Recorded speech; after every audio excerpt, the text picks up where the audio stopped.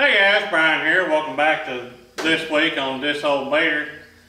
The first engine's got a fuel pressure problem. We got an event coming up this week, or I'm going to go dyno this thing to see how close to 400 horse it is. And decided to put a fuel pressure gauge on it because I thought maybe it wasn't running quite just exactly right. And turns out I'm right, because it's got 5 pounds when it's idling. First, the fuel filter's plugging up, so I put a new fuel filter on it and it didn't help it any. So, wasn't the issue. Issue is this pump that's sweating a little bit of fuel is probably also bad in the inside, because it won't make nothing. When you get under load, it just goes down to zero. If it could read vacuum, I'm sure it's pulling one, but the gauge only reads pressure. But regardless, it takes virtually nothing to suck it to zero. So I'll show you on the data log file what that looks like. Then we're going to fix this thing. So this run was made with the stock lift pump. And you can see that at 42 pounds of boost there was showing zero fuel pressure. The blue line being in the fuel pressure line, so it's making about 5 psi until you made a load on it, and then it would just go to zero. So totally inadequate being able to keep up. So this is going to be my fix. It's a power driven diesel hot rod modified fuel pump. No idea what's hot rod or modified about it. It's probably just a stock one for a Cummins C series. Who knows, maybe they changed something about it. And dug around in my scrap pile, found a stock fuel inlet and a fuel bowl to chop the plate off of, because you gotta have a spacer to make it work right. This is off the factory fuel heater on a 2nd gen. So nice, just a spacer for my application. But it's free, so I don't have to buy nothing. This is a budget operation. We're just fixing. No idea. This appears to be 1/2 inch pipe thread on the inlet. Of course, this hose is way too big, so I'm going to have to get a reducer. I'll put a reducer in here to go down to 3/8, which is what the line is on my truck. Might starve this thing, but it probably needs starved anyway, because you're not supposed to use these on VE pumps because they'll make too much pressure. Of course, I can find no published values for what fuel pressure this is supposed to actually make, so I really don't know how much pressure it does. It may be just fine the way it is, but I'm going to have to tee in a fuel pressure regulator to start it up and find out what kind of pressure it actually does make in the application before I know whether or not I can do away with the regulator or I have to keep the regulator. So it's pretty straightforward. If you can change the tire, I'm sure you can bolt a fuel pump on the side of the block. So let me crawl underneath here and get the old one off and see about getting this stuck on, and we'll see what I have to do for plumbing stuff and take a look. But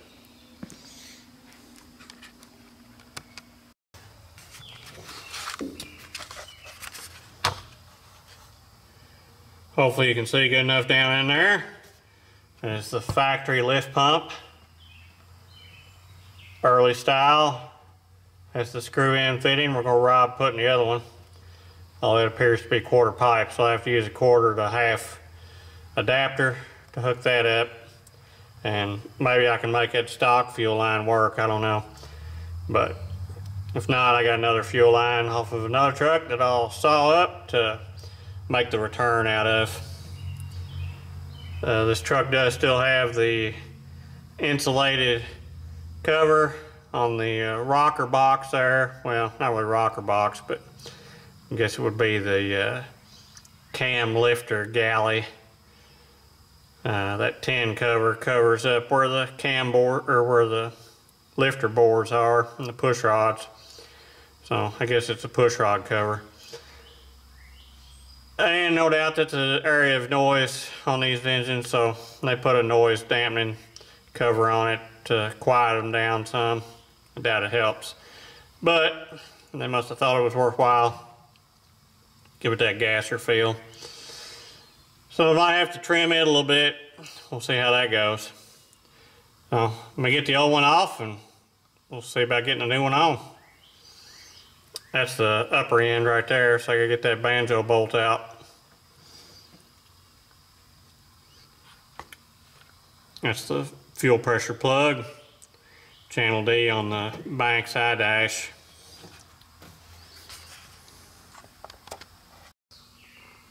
There they are.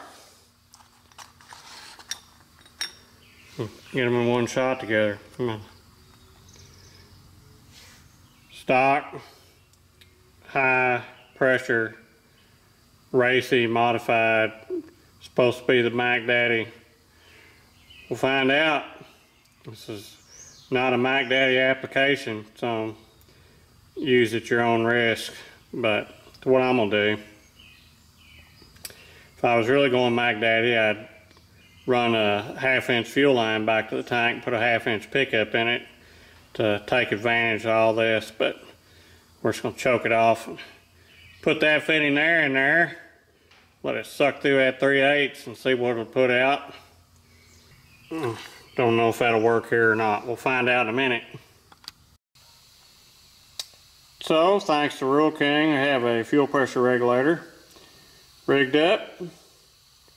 So, spin in, pressure out, fuel return back to the tank, and that ought to regulate the fuel pressure coming out of the pump so it don't blow the seal out. So I've just cut the factory line coming from the injection pump to the head, and I'm going to put this in between it.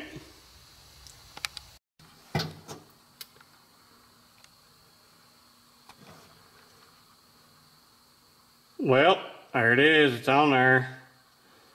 You'll notice there's a T in the fuel inlet side. I had to route the return back to the fuel inlet because for whatever reason my return back to the tank couldn't handle that much fuel. I couldn't get the pressure to regulate, so I just ran it back into the inlet side, and now I'm able to keep the fuel pressure down. I got it set like 15 pounds idle, and it goes up to 20 or so when I rev it up. Under load, I'm sure it'll go the other way. We'll just have to see how that does, but for now, that's it. There's the T handle to adjust the fuel pressure. Regulator sticking up there. So, it's plumbed in. We'll have to wait for the silicone to dry and fire this thing up and see how it does. Hopefully that cures the oil leak. I couldn't get it sealed up with 2 gaskets. I don't know if it's because the gaskets weren't exactly the right stamp, or if it's just the poor machining unflat surfaces of the spacer plate and that fuel pump. But hopefully the Hylamar will seal it up and do the job, and this thing will be ready to go. I'll find out tomorrow.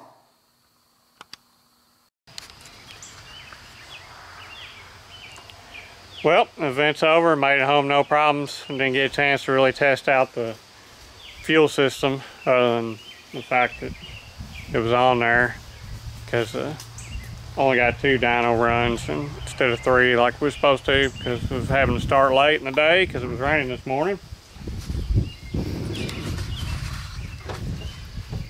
There it is down in there, and there's the fuel pressure regulator. So now I got fuel. So the bank side dash was easy to add the additional fuel pressure sensor to. And here are the dyno results. So 958 torque, 354 horse, above 350 horse from 1950, really about 19, that'd be 19 1/4 to 2275. So that's the way I had the fuel pressure set when I was running on the dynamometer. Basically, it was at 8 pounds or so at the beginning, and it was almost going to 0 again under load on the run. So I no doubt need to set up the regulator. 41 pounds of boost is already down to 1.5 pounds. And 38 pounds of boost, it's like 1/2 pound of fuel pressure. So a little adjustment to the fuel pressure regulator and setting it up in the middle PSI range. There you can see it cured the fuel pressure problem.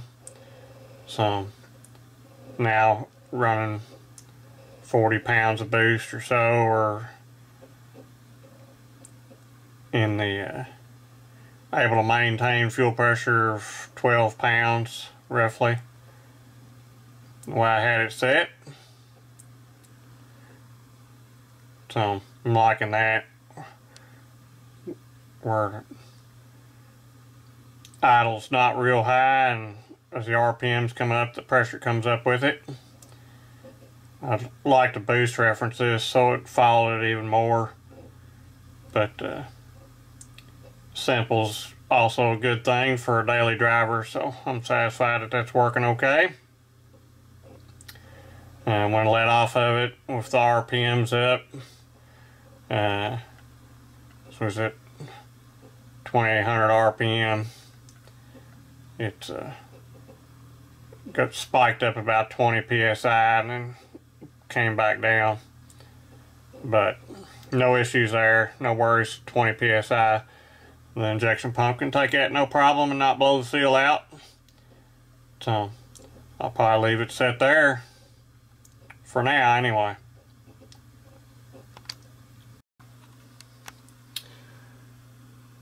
So a little bonus info for you on this. So I was just noticing that this particular turbo does really good up to about 2200 RPM. That's the crossover point where the turbine pressure exceeds the boost pressure. So this over here, where it's almost making 50 pounds of drive pressure at 2800 RPMs and in the 30s or so for boost.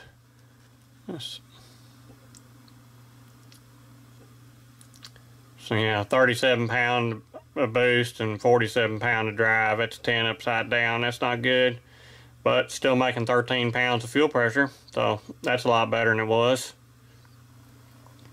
And see, this is the manifold air density, which peaks around 2100 RPMs at 250 pounds per 1,000 cubic feet, and kind of stays in that 250 range, falls down to 240 or 230 by the time you get up to 2800. Obviously I've started lifting out of it there, so really can't count that. So yeah, stays about 240 through the run. So it's just out of air there. The compressor can't do any more, but I run this small compressor because that's what I want for the twin setup. So this thing's really got it down here where I want it to be for my highway RPMs, as I'm going for street performance. I like this thing to run real good where it drives at.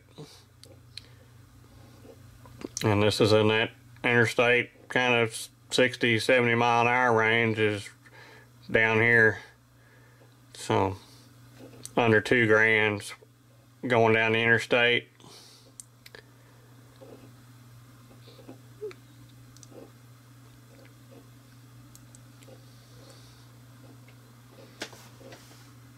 So just a little bonus for you.